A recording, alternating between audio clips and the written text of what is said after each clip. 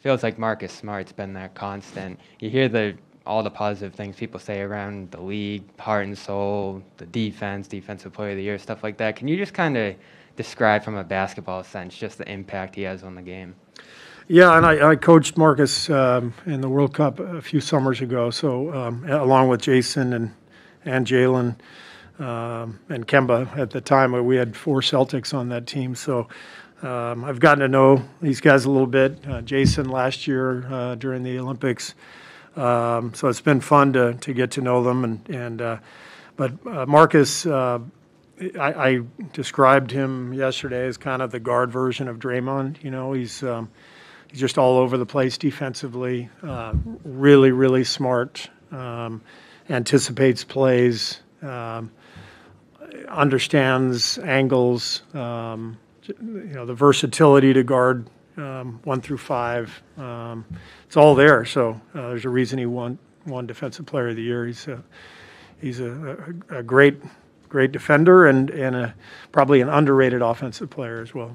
Steve kind of compared you two. I'm not going to ask you to compare you and him, but just what do you think he does that you do as a player too that makes you two of the most dominant defenders in the league here? I think he really thinks the game. You can see it just the way he plays. The way he's teaching guys, the way he's commanding attention in huddles, and going through the X's and O's and huddles, like you see it all.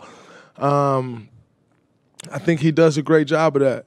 Marcus Smart, I think, and I've been speaking on this a lot, I think people tend to forget Marcus Smart's his number one attribute or positive on him coming out of the draft was his leadership and that he's a winner and a true point guard. And the qualities that he has, especially on that side of the ball, are those of a leader.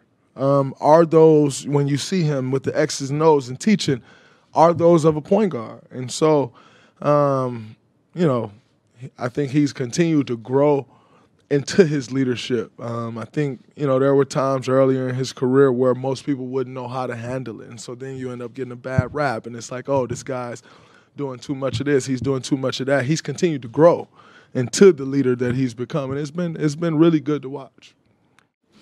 Steve Kerr said that you remind him you're kind of like a guard version of Draymond on defense. Would you agree with that? I would, and that's a great comparison. It's an honor to be compared to a guy of Draymond's caliber. Champion, great leader, great defender, and he does what he does very well. So I like to look at myself as that way, and I definitely take some notes on Draymond and the way that he leads, the way that he plays the game.